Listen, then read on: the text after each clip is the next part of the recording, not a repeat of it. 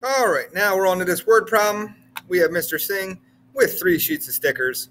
He gave 20 stickers from each sheet to his students, and he has 12 total stickers left. Write and solve an equation to find how many stickers were originally on each sheet. So we know that total left over, he has 12. We know that he had 3 sheets to begin with. Each sheet was made up of an unknown number of stickers, and he gave away 20.